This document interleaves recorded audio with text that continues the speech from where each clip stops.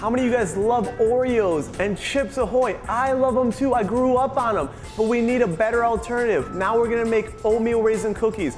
The fresh oats are gonna help lower our cholesterol and give us great dietary fiber. First, we're gonna take the softened butter and mix it together with the brown sugar.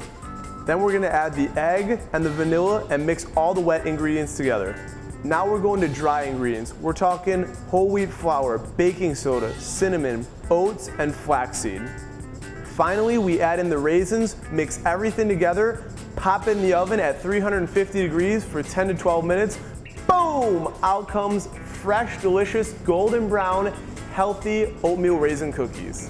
I'm Garrett Weber-Gale, and this is my Athletic Foodie Tip of the Week.